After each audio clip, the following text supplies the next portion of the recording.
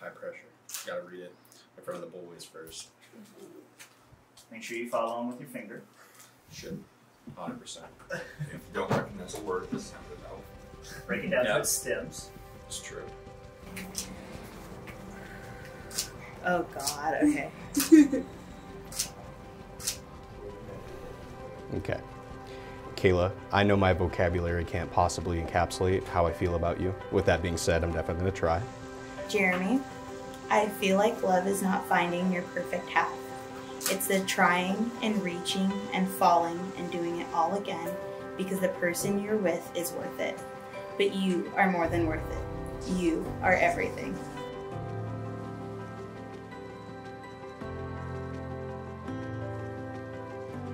Before I met you, I really didn't understand what all the movies and songs were talking about when they talked about love. I thought it showed it in this overdramatic and rose-colored view. I didn't understand the romanticism and the obsession that everyone has for that. That changed when I met you. I couldn't have had a worse understanding of love if it had been taught to me incorrectly. I'm so head over heels in love with you that those sappy love songs where they say they couldn't live without the other person, the grand pieces of art inspired by love, and the stories where great challenges and distances are overcome for love all make sense.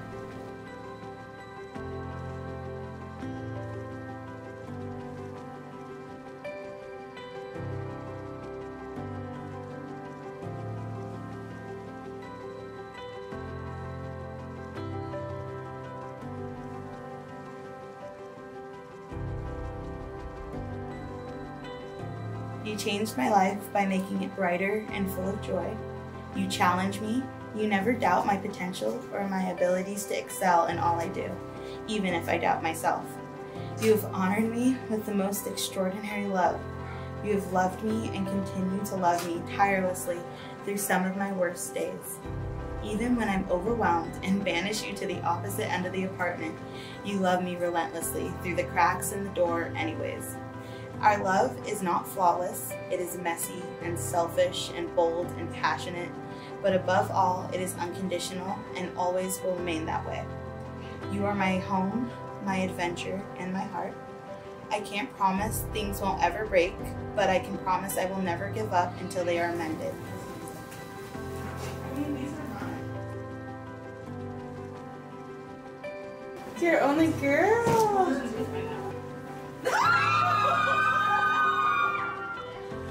My love for you makes me want to give you all of me. I promise I will always be your best friend and have goofy laughing fits. I promise I will always blast and sing Disney songs with you until long after our kids are sick of hearing them. I promise to always get things down for you from the top shelf, even if you're a little snappy about it. I promise to be the keeper of your secrets and the hater of your enemies. I promise to always celebrate our victories and commiserate in our defeats. I promise to brave any hardship with you. I promise to carry you when you can no longer stand. I promise to take care of you. I promise to love you and only you for the rest of my life.